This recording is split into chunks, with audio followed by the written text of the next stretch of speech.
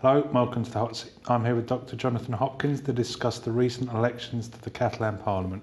Welcome, Jonathan. Thanks. So first of all, what was this actual vote on, this election? Yeah, formally it's simply a regional election, an election to the Catalan Autonomous Parliament, which is the legislative body that governs those powers that Catalonia has control over.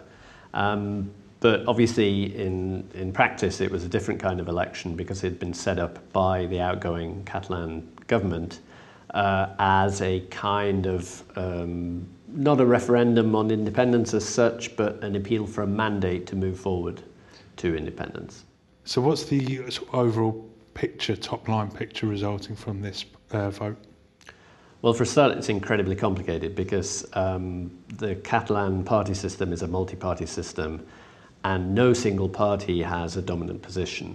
What's more, the biggest political parties in Catalonia, the ones who traditionally have governed and had the most votes, all are losing ground, and there are lots of new parties on the scene that are gaining ground, so it's a very fragmented picture. The upshot of it is that as well as there being 7 or 8 different political parties with significant support, there is also, these parties are divided broadly into 2 blocks, one of which is in favour of moving towards independence and the other is broadly opposed, with then a third block in the middle constituted by the Catalan version of Podemos, which is unclear about whether it's in favour of independence or not, although it has expressed a desire to actually hold a referendum.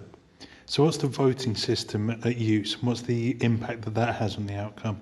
Well, it makes quite a big impact. It's a form of proportional representation, so it's not first past the post like in the UK, but it's a form of proportional representation which has quite a number of distortions, mainly due to the overrepresentation of rural areas which have more seats than would be the case if it was allocated in terms of population. So the upshot of that is that the governing party, Convergencia, which is a sort of centre-right Catalan nationalist party, is overrepresented by the system, receives more votes than it would do normally. And that means that also the coalition that they are leading alongside the other main Catalan nationalist party, which is called Esquerra Republicana, left Catalan Republicans, they stood together as a coalition and both of these parties received more support in the areas which have greater representation. So even though they got considerably less than half the votes, they did end up with more than half the seats. So the pro-independence parties received 48% of the vote. So what does this tell us about the feeling towards sort of pro-independence in Catalonia? Well, clearly there's very strong support for independence. It's probably not majority support. So I think the evidence is from this vote that although it's very, very narrow, that independence is not quite over the hurdle yet. Especially if you consider that 48% includes not only around just under 40% for the outgoing governing parties, which was together in a coalition called Junts pel Sí, which means together for yes for independence. They had just under 40%. The remaining 8% of this pro-independence bloc belongs to a party which is on the extreme left, CUP.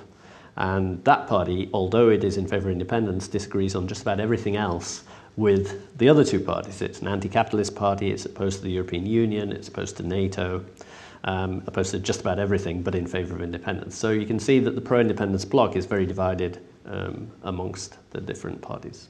So what are the sort of practical implications of that in terms of the running of the government of Catalonia in the immediate future? Yeah, it makes it incredibly complicated because even though the Catalan nationalist coalition, the mainstream coalition, does have something very close to a majority of seats in the parliament, just about enough to get Artur Mas, its leader, elected as president again. It will need support from a small number of votes from other parties. And CUP, the anti-capitalist party, will not. It stated it will not support Mas in the presidential vote. So it could actually make it an extraordinarily difficult task for him to actually get himself elected and get his governing coalition to be able to govern in Catalonia.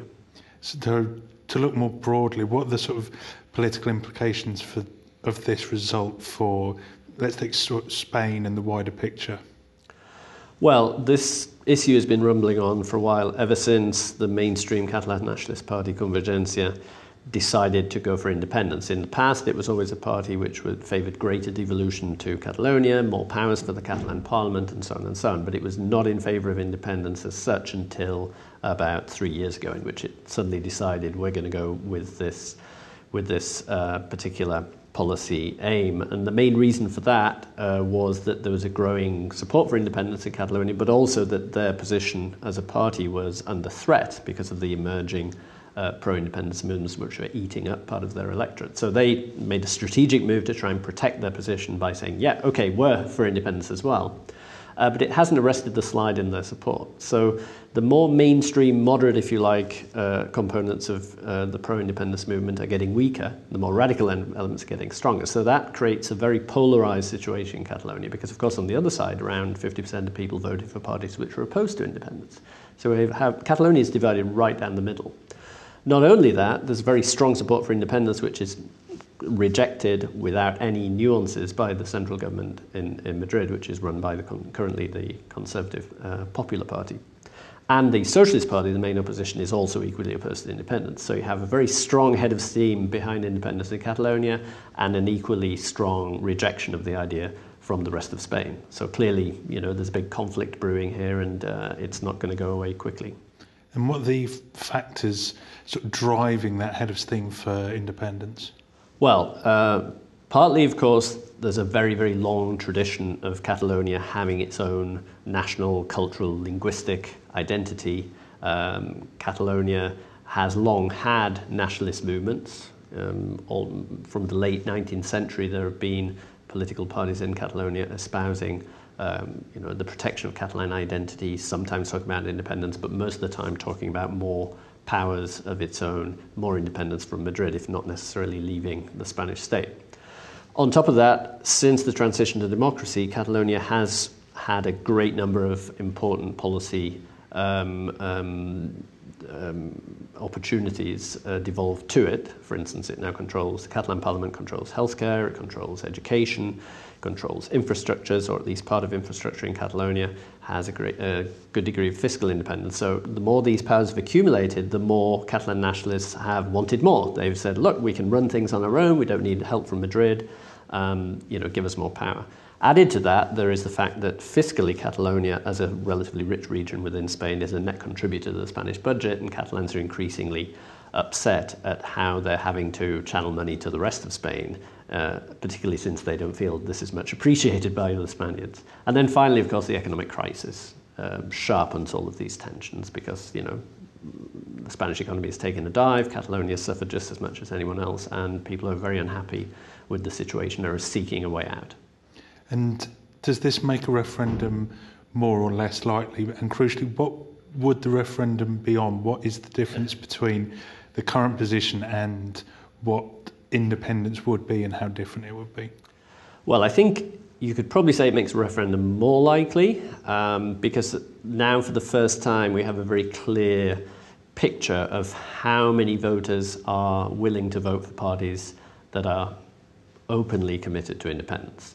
I think that makes a referendum more likely in the medium term. In the short term, it's not going to happen. The Popular Party, the governing party at the moment, has rejected that out of hand. But of course, there is an election coming up at the level of the Spanish national government too. And there's a good chance that power will change hands and that possibly a coalition led by the socialists and maybe some of the other parties would be more amenable to some kind of federal solution, which may head off an independence vote or may simply delay it. It's not entirely clear. So it's hard to guess exactly what's going to happen, but clearly the problem is not going to go away. There's very strong support for independence in Catalonia. There is equally strong hesitancy amongst many Catalans and certainly the rest of Spain towards that idea, and it's going to be a source of tension for quite a while. So what's the sort of current position and what difference would independence make? Well, what hasn't really been very clearly defined, a little bit in the same way as Britain's debate about whether or not to leave the European Union, it's not really been defined exactly what that would mean. Of course, independence, the idea of an independent state, we know what that means. You've got your own army, you've got your own police force, you've got your own currency, and so on and so on. You have your own borders, you patrol your borders yourself. But of course, in the European Union, well, Spain is in the Schengen Agreement, so there isn't a border.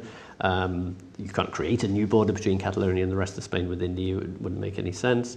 Also, in terms of defence, would you create a Catalan army? How much sense would that make when Spain is part of NATO? So actually these days, the idea of creating an independent state doesn't mean the same thing as it did in the 19th century, especially within the European Union. To complicate matters further, the European Union has actually expressed reluctance to allow Catalonia to remain in the EU if it does vote for independence. All of these issues have been kind of put on the back burner, but the moment you get a proposal for a referendum, they clearly will come out into the open, and it's not entirely clear what the Catalan nationalists themselves want in that regard. Great. Thank you very much, Jonathan. Okay. You're off the hot seat. Pleasure.